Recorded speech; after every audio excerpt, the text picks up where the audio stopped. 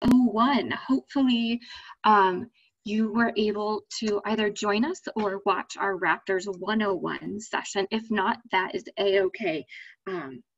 We're going to take it pretty easy this morning. So we're going to dive into the world of raptors and get a little bit, a few more tips and tricks on how to ID these birds out in the field. So you all are probably Zoom professionals by now, but just in case, we want to make sure, like I said, everyone's video is off, your sound, or you are muted so that you can hear me. That just helps our technology run a little bit smoother. So you can see in the bottom here, the bottom left, the mute and the camera. You want to make sure there's a red line through both of those. And then if you have questions, and we hope that you do, we love answering questions, we are going to utilize the chat box for that. So in the middle circle I have there, that is our chat icon. You could click on that and then make sure that it's going to everyone. So you can message people privately, but make sure it's going to everyone so that we can all see what lovely questions you have. So let's practice that right now. If I could have everyone type in the chat box where you're from, how many people are watching with you today, and the last really cool bird that you saw. And while you're doing that, we'll introduce ourselves. So my name is Sarah Doxson. I'm an environmental educator with Bird Conservancy of the Rockies. And in the chat box helping me out today, we have Stacy Monahan. She's our Camps and Family Programs Coordinator. My favorite bird today, my favorite raptor today, is an American kestrel. You can see that pictured up top. They are small but fierce, and I just love them so much. They're amazing birds. And Stacy's favorite raptor today is the majestic golden eagle. So a little bit about Bird Conservancy, just in case this is your first experience with us. We are a nonprofit conservation organization, and our mission is to help conserve birds and their habitats. And we do that through kind of like a multi-pronged approach. So we have our science team. They are the ones out in the field doing that boots on the ground research, doing bird banding, monitoring populations, things like that, so we can know how the birds are doing. Then we have our stewardship team. They are working with private landowners such as farmers and ranchers, and what they do is they collaborate with them to help them implement conservation practices on their land that not only is going to benefit the environment, but also their business as well. And then last but certainly not least, we have us, the education team. So it's our job to help people learn how cool birds are, to kind of ignite that passion in them and help them to learn what things they can do to help birds. And we are headquartered here at Bar Lake State Park in Brighton, Colorado. We also have a satellite office in Fort Collins, but we do work all throughout the Rocky Mountain region and down into Mexico as well. So again, if you haven't already done so, go ahead and share in the chat box where you're watching from, how many people are watching with you, and what your favorite bird is today. And just a note too, we are recording the webinar, and we'll send a link out to the recording after we're done, and it will also be posted to our YouTube channel. So if you are a note taker and that's how you learn best, absolutely feel free to take notes, but don't feel like you need to rush and be stressed writing everything down, because you will get these slides and the recording in just a few days. So in this webinar, we are going to do just kind of a brief overview of the characteristics of raptors, what makes a raptor a raptor.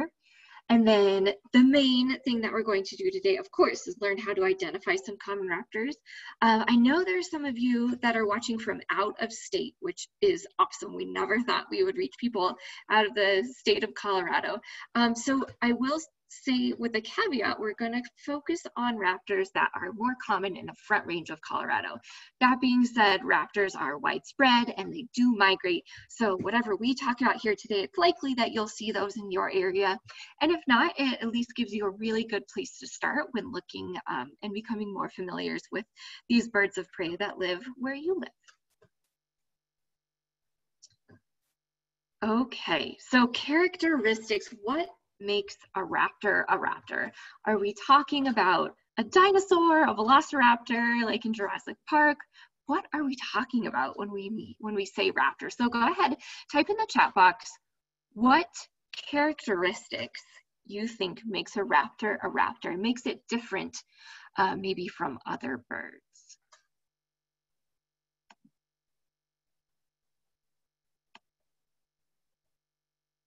Predators, talons, nice. Binocular vision.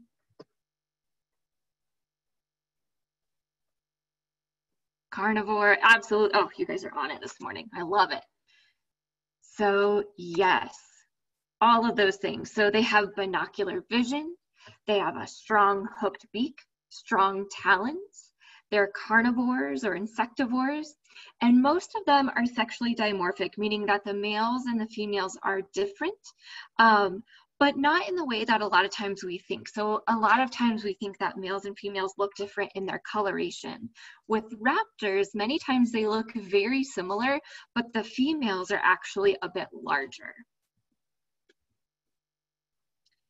And then if you're wondering what kinds of birds make up raptors, they're divided into these different families or groups. So we have our owls, our hawks, and our vultures, which that includes eagles as well. And then we have falcons and caracaras. So today we are just really going to be focusing on hawks, vultures, and falcons. And we're hoping, we've had a lot of interest in owls, so we're hoping to do an owl-specific webinar very soon. So don't fret if you were really looking forward to owls. We'll get to them. But they're so fascinating, we thought they deserved their own webinar. And I'm going to show this graphic, the graphic that's on the slide here a couple times throughout the webinar, because it's super helpful. When we're looking at birds and learning how to identify birds, it can be really easy to get caught up in the coloration and the patterns of their plumages, which is really important to look at. But because they differ so much, they can differ so much from males to females or juveniles to adults or regional differences, the most basic thing that we want to look at is simply the silhouette or the outline of these birds.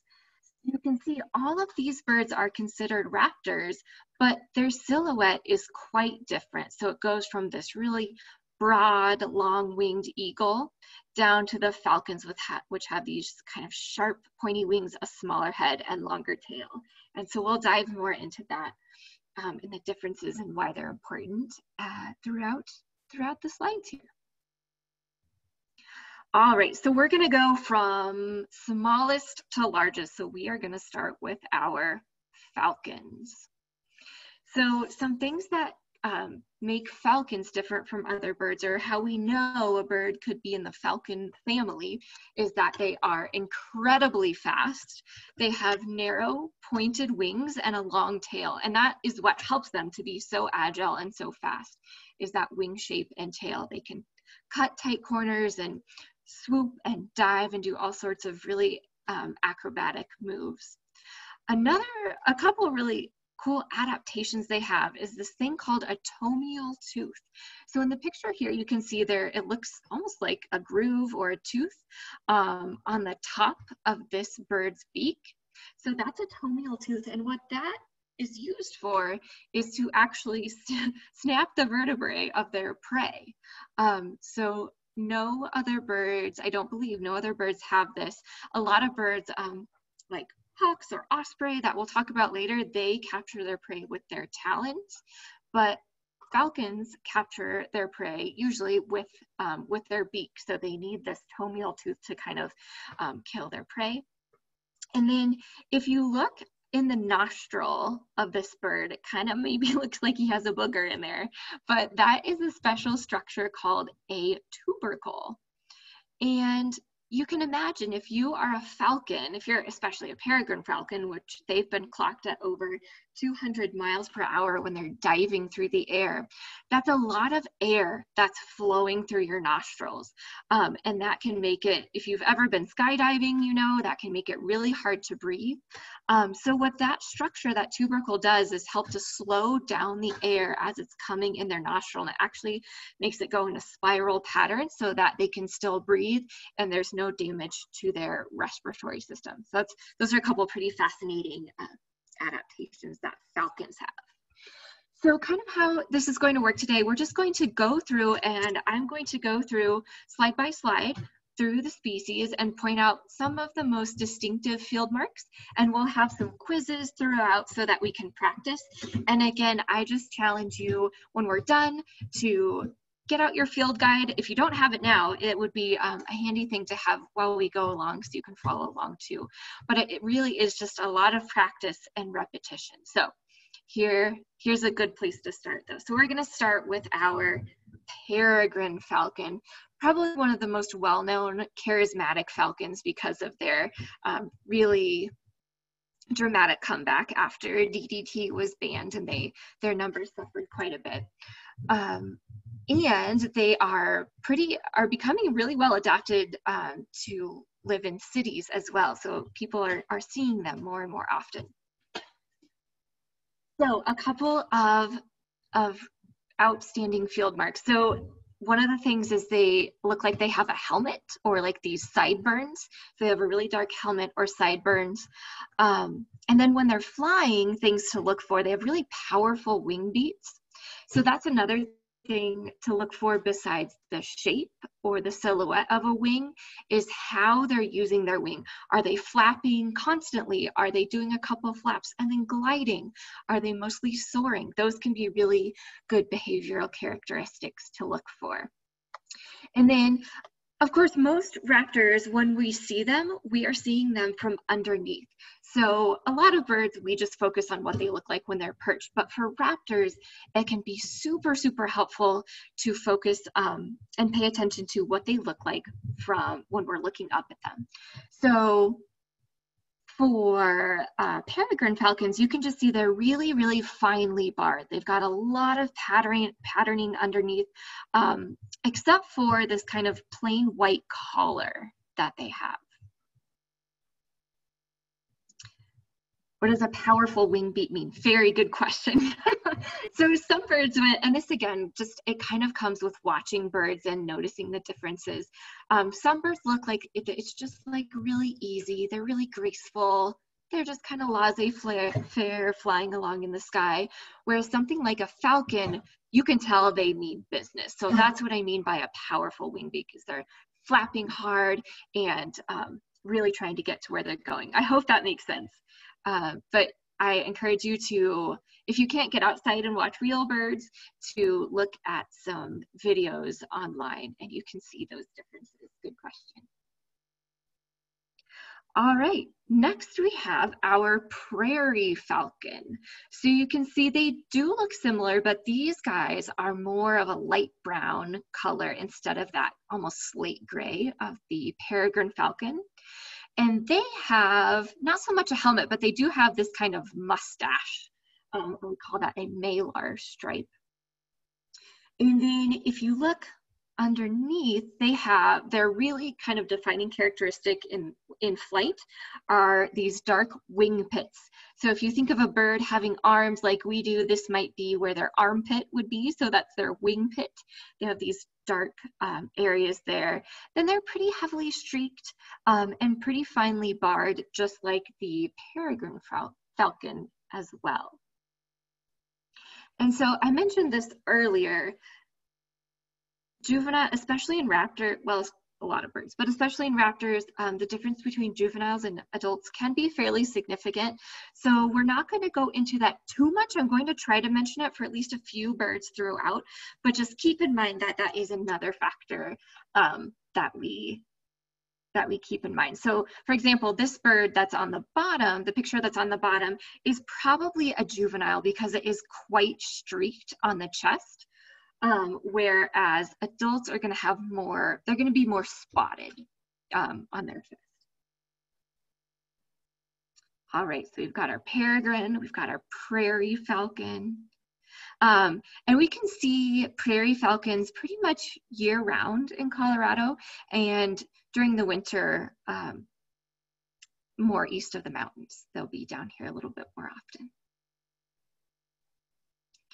Okay, next we have a merlin. This is a really cool bird. So they are bigger than a kestrel, which we'll talk about next. The kestrel is the smallest of the falcons. So they're a bit bigger than a kestrel, but smaller than a prairie and a peregrine falcon. And again, here, the males and females do look different. So this one on the bottom left, that is a female. So she's more brown, kind of that sandy brown color. And then the males, which is on the right-hand side, they're more of that slate and gray color. And a couple differences to notice in the prairie and the peregrine falcon, they had a really pronounced, what I called a mustache or a sideburn. So the merlin doesn't really have that. It's pretty weak. And then another difference is this white eye line that they have.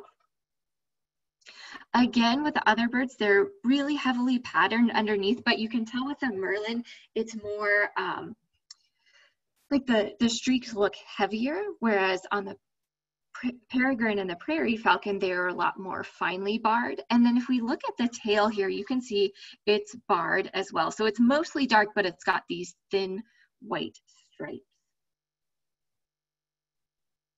All right, and our last falcon we're going to talk about today is our kestrel. So these are probably the most common falcon that you'll see. They're very common around here. Their numbers have been slipping a bit, and you can actually put up a nest box for kestrels if you live in the right areas, and that can help them out. But they are just beautiful birds. Like I said, they are small but feisty, and that is why I love them so much. So some things to look for, both behaviorally and visually. So they actually have 2 of these stripes going down their face.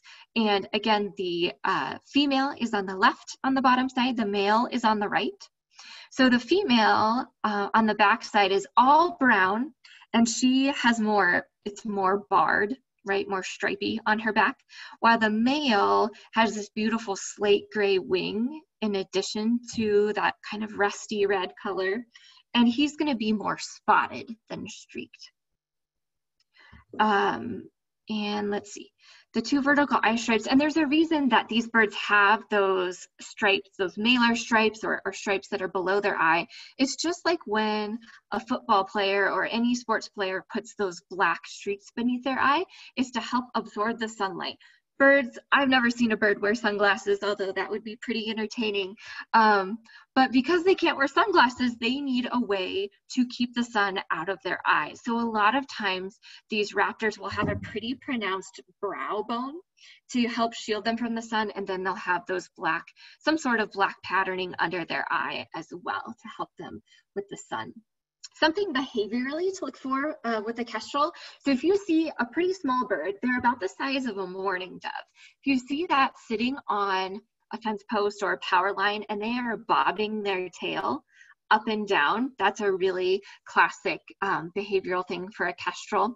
Another thing is that they tend to hover. So a lot of times we might be familiar with raptors that are, like a red-tailed hawk that is soaring around in the sky looking for its food.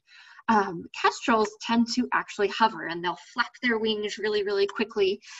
They like to face into the wind as well to help them hover in place while they're looking for prey. And then again, just like the other falcons, they are pretty heavily patterned on their wings, but their tail is that really kind of rusty color, and then it has a pretty dark band on the end. Okay, so those are our falcons. That's our first group. We got our brains working for the morning. The next slide is going to be a quiz, and there are going to be 6 pictures labeled 1 through 6. So go ahead and start thinking about it. You can type in the chat box what you think. If you know right away, maybe give us a few minutes to help the other people have some time to look through their field. But field guide or make some guesses. So if you're a person that really doesn't want it spoiled for you, you can hide the chat box really quick while we do this.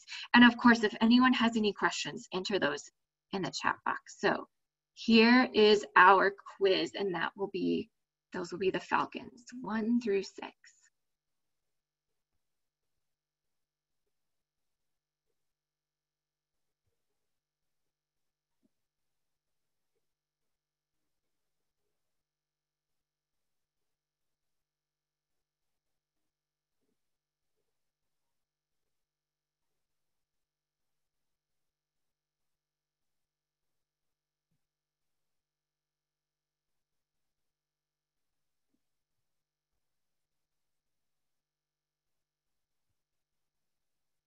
All right, I see some answers coming in. Nice job.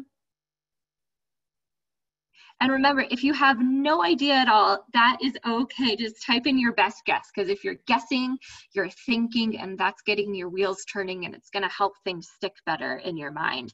And if birding isn't anything, it's repetition. Repeating is what's going to help you lock in these IDs.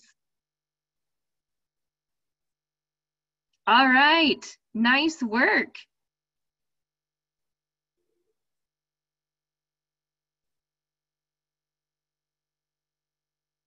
All right, I see lots of answers coming in. I'm going to go ahead and reveal the answers here. So number 1 is an American kestrel. An American kestrel. Number 2 is the prairie falcon. So it's got those wing pits, remember, the dark wing pits. Number 3 is the peregrine falcon. So it's got that helmet. Sometimes they look like, so this one looks like it has a mustache. Sometimes they have a solid helmet as well. So it's got that really dark head, the plain collar, and then streaky rest of its body. Number 4 is our merlin. So that merlin has the white eye stripe on top, really no malar or mustache. And this is a male because it is that slate gray color, and the females are more brown. Number 5 is our prairie falcon.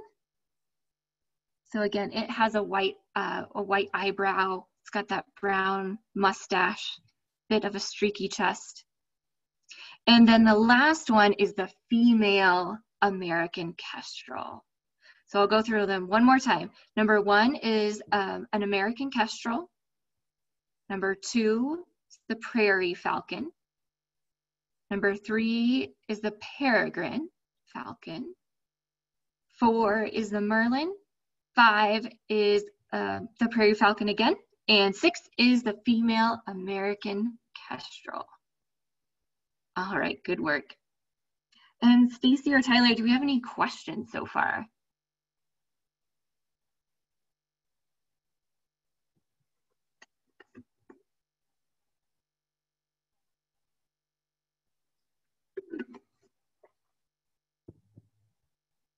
Okay, we're gonna keep on going. So those are our falcons. Getting a little bit bigger in the raptor family, we are going to go to hawks. So how can we tell the difference between a hawk and a falcon? So hawks are bigger. They have a different wing shape. We're gonna talk about that in the next slide. They don't have that tomial tooth, that groove in their beak, because they are hunting. When they're hunting, they're usually grabbing things with their talons instead of with their beak. And then we can break down hawks down into 2 even smaller groups, the accipiters and the budos. So we'll go over that right now.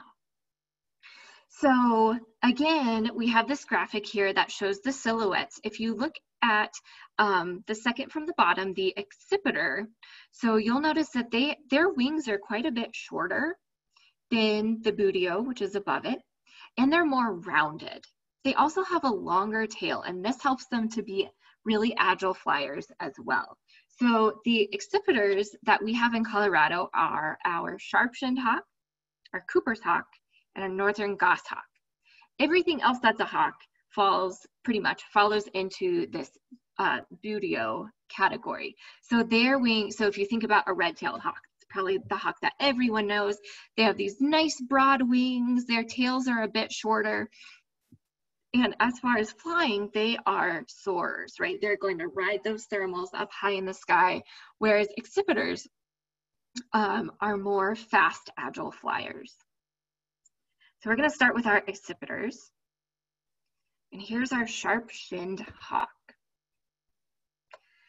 So again, on the bottom, on the left is the female, and on the right is the male.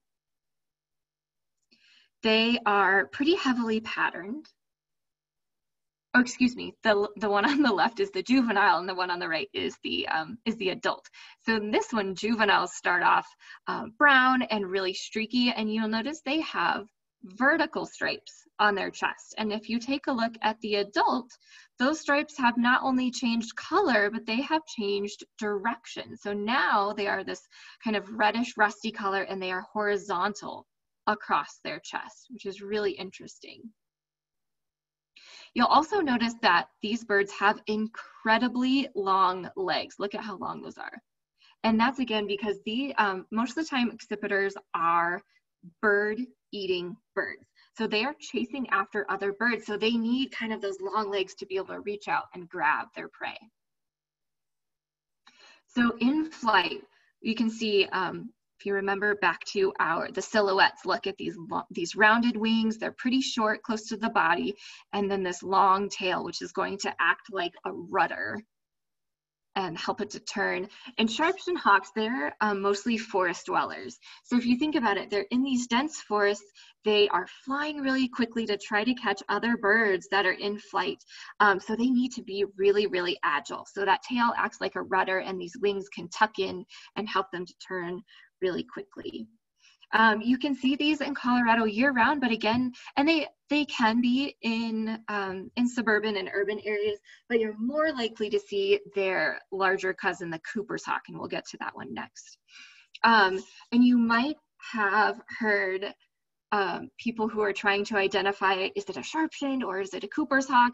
They are very hard to tell apart. And I will admit I have a really hard time telling them apart, and that's why we practice.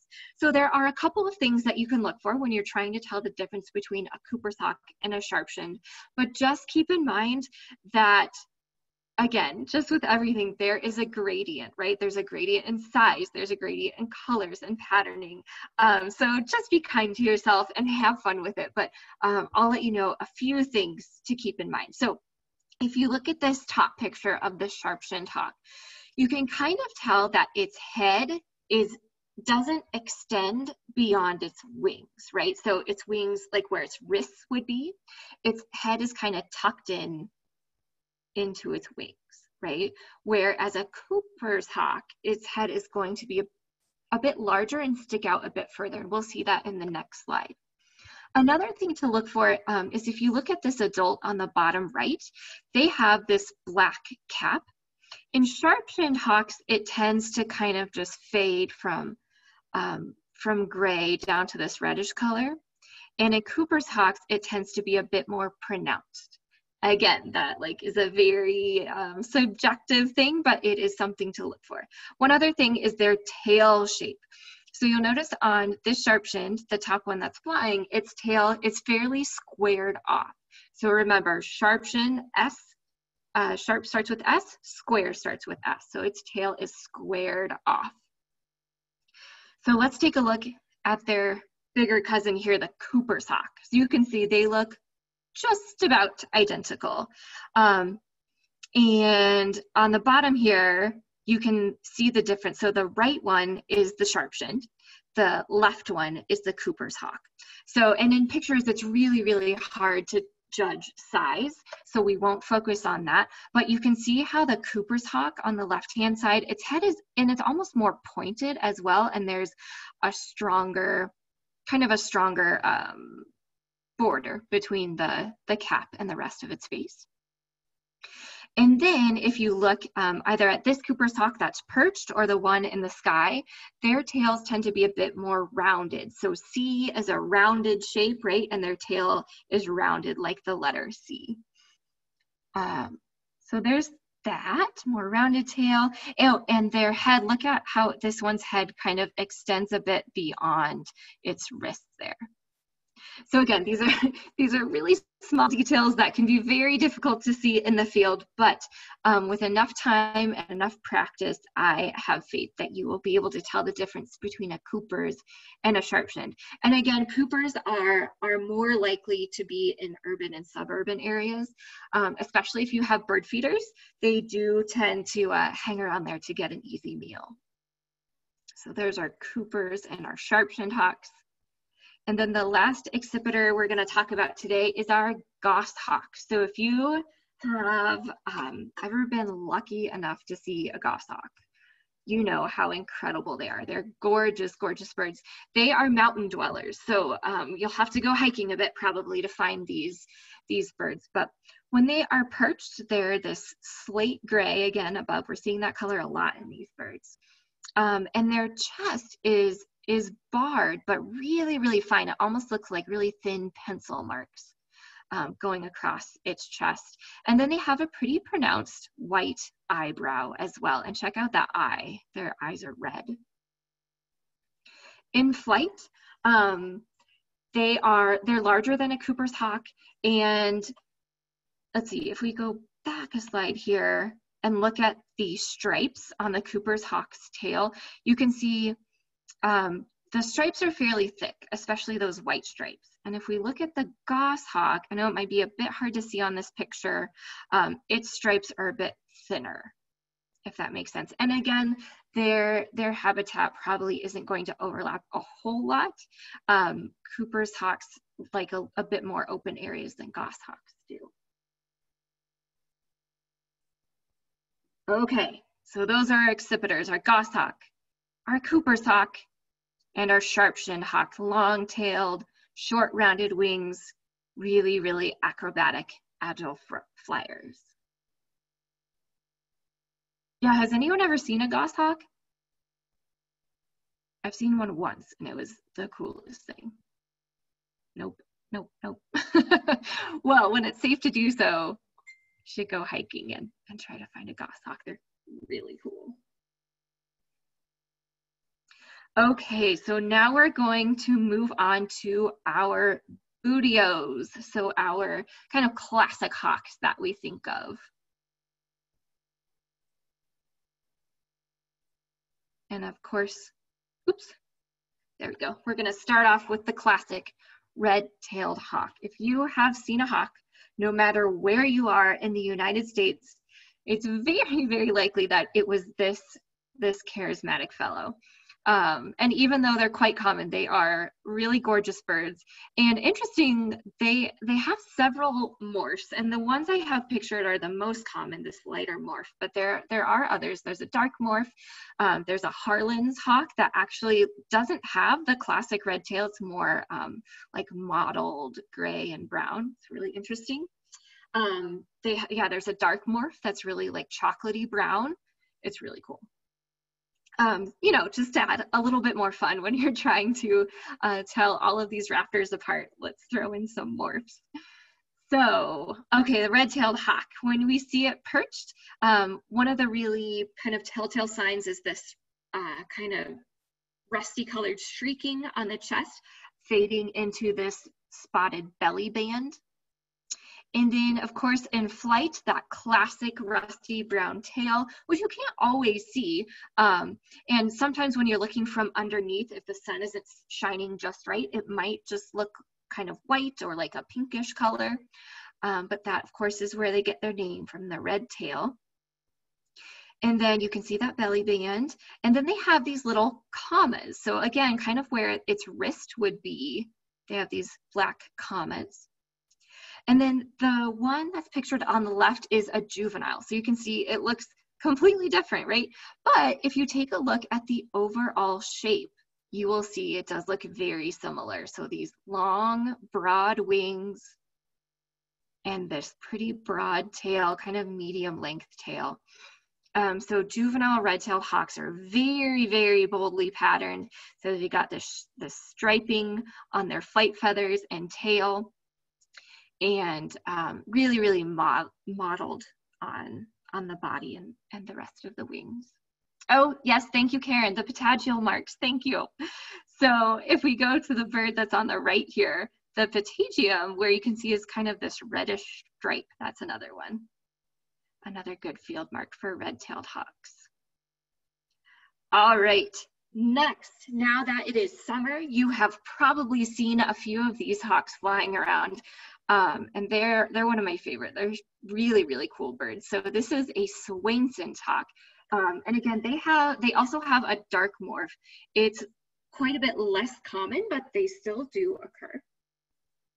So a couple of really good field marks for telling a Swainson's hawk is this bib or hood.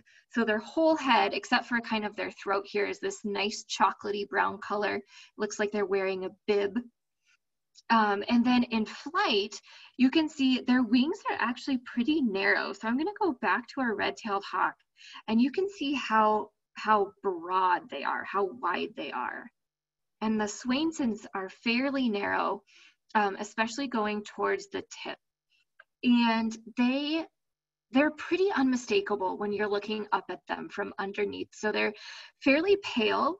Most of the underneath side of them is pale, but then the trailing edge, their flight feathers behind them are quite dark. So that contrast is really, really evident even when they're flying really high up in the sky. So those are things to look for our Swainson's, that bib or hood and the really dark contrast, dark and light contrast in their wings. Next is our ferruginous hawk. And they get their name from the reddish, rusty red color that they have on them. So ferrous, just like iron, and iron kind of has that reddish color. So their backs are that color. They're pretty mottled. Kind of some variation in the feathers along their back. They're really big, so they're even bigger than a red-tailed hawk. And then another really interesting thing that you might not be able to see unless you have a pair of binoculars is that their feathers actually go all the way down their legs to their toes. And that's not super common at all, really, in raptors, except for maybe owls. But as far as raptors, outside of owls that have these feathered legs, so the ferruginous hawk, the rough-legged hawk, and the golden eagle, and we'll talk about those two in a bit. But just know that if it has feathers going all the way down its legs, it's probably one of those three. And then if you look from underneath, they're really, really pale birds. So if you see a bird up in the sky that looks like a hawk, and it's really, really pale, chances are it's a ferruginous hawk. And you can see its legs tucked here. So its legs have, again, those are the feathers, and they're kind of striped with that reddish color. And they also have a really big head. So you can kind of see the picture of it in flight doesn't really show it well, but the picture of it perched, you can see how large their head is. And this one is a good example of that really prominent brow bone as well. So that helps to shade their eyes from the sun. They also have pretty dark wingtips. So the Swainson's hawk, they had a pretty thick outline of black around the trailing edge of their wings, whereas the ferruginous, they just have kind of this light, or not light, but thin, dark outline. Okay, is everyone still with me? This is a lot of information. We're doing good. Okay, next is our rough-legged hawk, and this is going to be our last one for the Bootios, and then we'll kind of go back through them. So rough-legged hawks, they're really mottled. Look how patterned they are. So if you think of like going back to the Swainson's or the red-tailed hawk, those are pretty smooth colored, right? They're pretty uniformly brown. But the rough-legged hawks tend to be a lot more mottled. And again, you can see its feathers going all the way down to its toes. So that's kind of a distinctive characteristic of these birds. When we are looking at them in flight, their kind of telltale sign are these dark wrist patches. So on both of the bottom pictures here, even though they look slightly different, you can tell that there's a pretty extensive dark patch along kind of that bend in their wing where we might call it their wrist. They also have a belly band, and you might remember that the red-tailed hawk has the belly band too. But the rough-legged hawks, it's going to be a lot more pronounced. And again, so if you see a hawk and you think, well, gosh, it has that belly band, is it a red-tailed hawk? Just remember to look at its tail. So this one, its tail is all white, but it's got a black terminal band, so a black band at the end of its tail, where the red tail most likely is going to have a red tail without much patterning, unless it's a juvenile, of course. So these are rough-legged hawks. And let's see, so the top one is an adult male. The bottom left is actually an immature rough-legged hawk. So it's got more streaks on the chest and a darker belly band. And then the one on the right is an adult male as well. A belly wrap, I like that. Yeah, so a rough-legged hawk has more of a belly wrap than a band. That's a good distinction.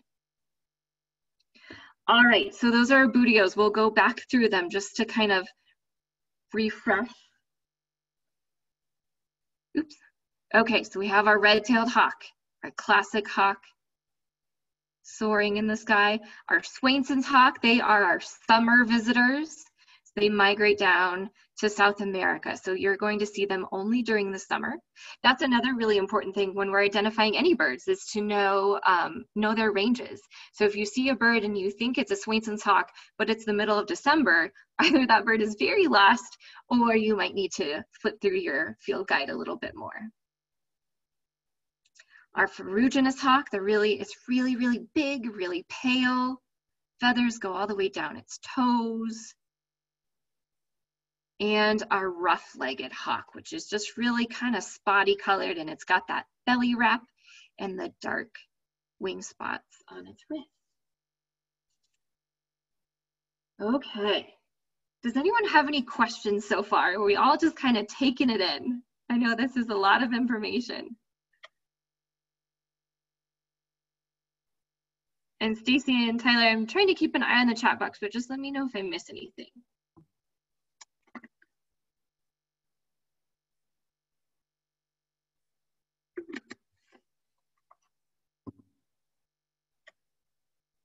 Okay, we're gonna keep on trucking then. So what group, oh good, what group are ospreys in? I'm glad you asked that. We are going to get to that in just a few minutes. Okay, so eagles, this is a small group. There's only 2 of them in there. So of course, our bald eagle. These are pretty distinctive, right? If you see a really large dark bird with a white head and tail, it is definitely a bald eagle. But where it becomes a bit trickier is when they are not an adult. And it actually takes bald eagles 4 to 5 years to get to this kind of classic plumage that we think of when we think of bald eagles. Until that time, they're going to look some variation of the bird that's in the top picture there.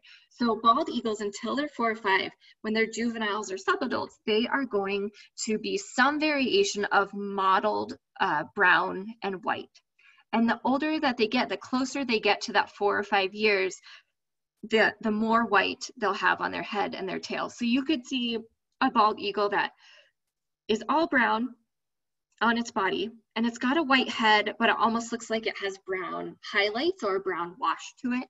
That means maybe it's a 3rd-year bird, and in the next couple years, it will have an all-white head and tail.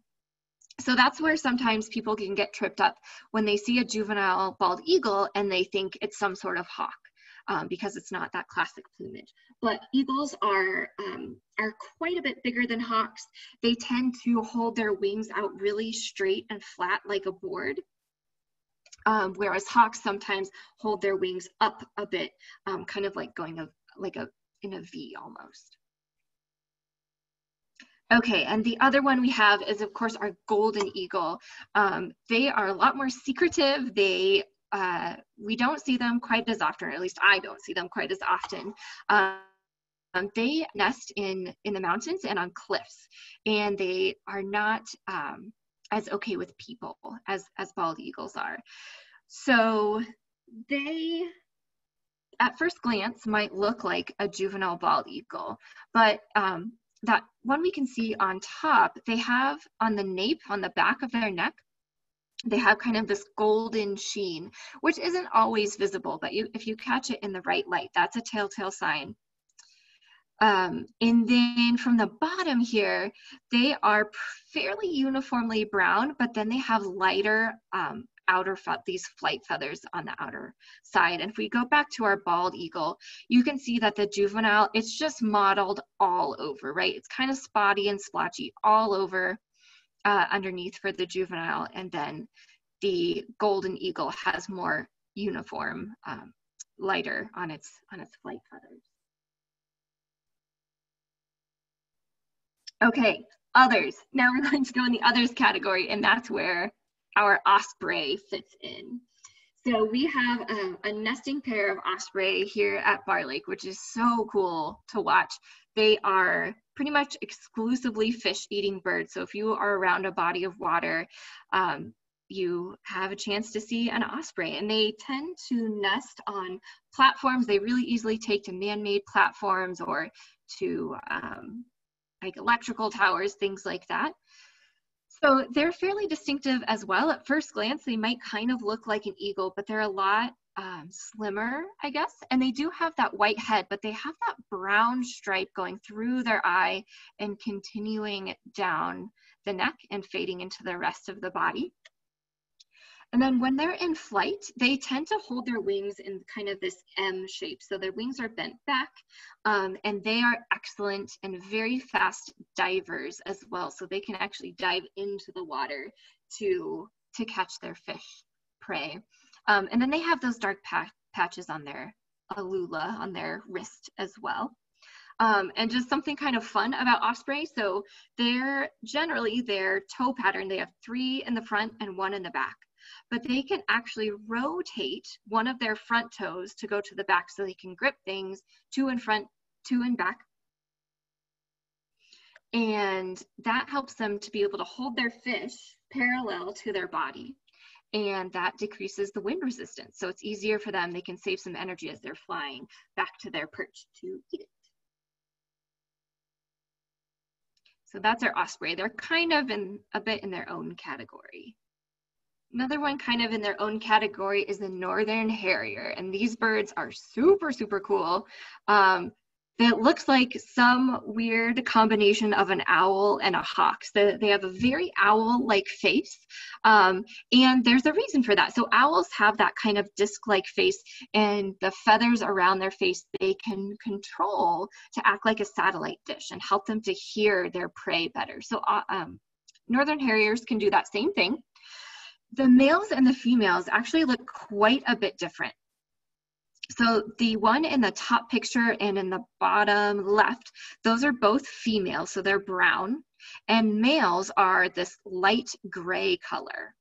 And probably the biggest giveaway for a northern harrier when you see it is that it is gliding low to the ground and it's got this white rump patch. So even if you see a bird and it just, it's gliding along and you lose it, it goes, down a hill or something. If you saw a white patch on its rump, it's most likely a northern harrier. And then the last one in kind of this other category is our turkey vulture. They're amazing. They have the disgusting factor, but they're like so ugly, they're cute, and they have just amazing adaptations, and they're quite funny and have a lot of character.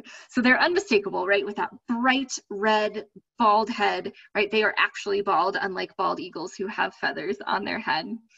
And they are all over brown, or they can even look black. And in flight, they're pretty unmistakable as well. So these birds, they hold their wings up in a really deep V. We call that a dihedral. They hold it up in a deep V, and then they look really wobbly, right? They look like a toddler that's just learning how to walk. They're kind of teetering in the sky. So at first glance, right, it could be easy to see, well, gosh, that's a really big bird and it's dark, but it's got light outer feathers. That is kind of like what a golden eagle looks like from underneath. But if they are, again, you have to look at the behavior and the flight pattern. And of course, if you can see that redhead, that is a dead giveaway as well. Okay, so gosh, that was a lot. And we are coming up on an hour here. And I do have one last quiz for us. But I do want to make sure that I answer any questions that you have. So let's take a minute to kind of just digest all of this information. And I'm going to go back through and I'll just be kind of silent so you all can keep your own wheels turning. And then we'll take our last quiz and we'll answer any questions. Yes, this will be available as a PDF. Thank you for asking.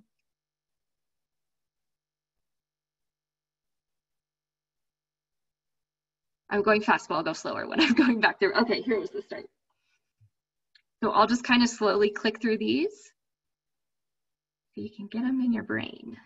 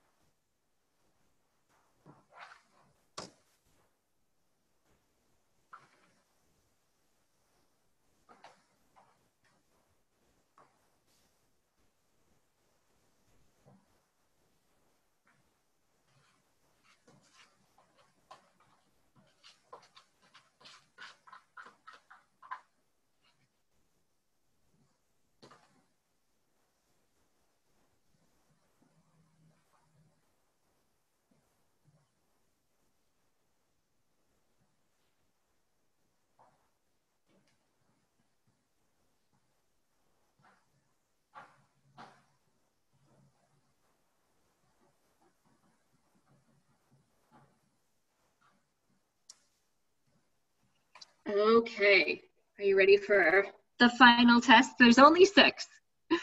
So, and hopefully that you can see the pictures easily enough to get the field guides. And again, just take your best guess. So it'll be like the one we did at the beginning, numbers 1 through 6. And you can start typing in the chat box if you want. If you know your IDs right away, maybe wait a few minutes and let the people who are newer get their guesses in first. Okay, here we go.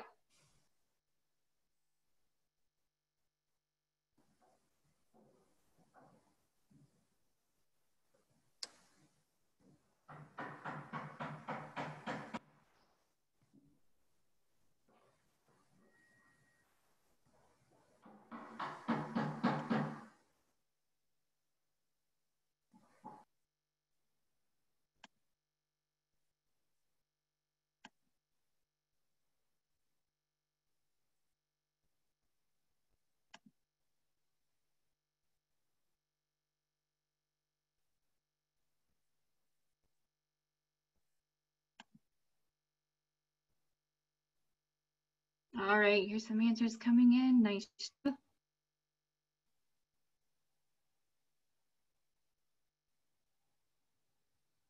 Remember to look, don't get caught up too much in the coloration and the patterns. Those are helpful, but the first thing I always try to look at is the silhouette, just that base outline of the bird. Does that have broad wings? Are its wings pointed? Does it have a long or a short tail?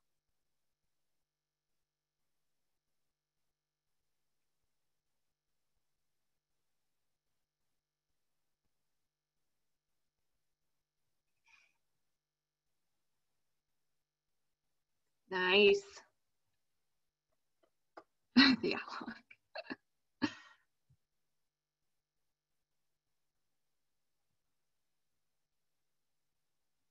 You remember the pictures, but not the names. Hey, that is the first step. That is the first step. I know for me, so when I was in college, I took an ornithology class, and that was my first introduction to birding. And I got really into it, and then I kind of fell out of it for a couple of years. And now that I'm getting back into birding, it's like I have these pictures or like random associations in the very far reaches of my brain.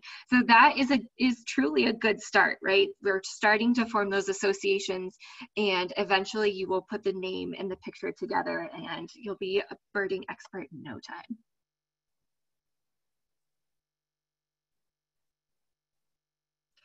Okay, here are the answers. Number 1 is the northern harrier, or the owl hawk, someone called it.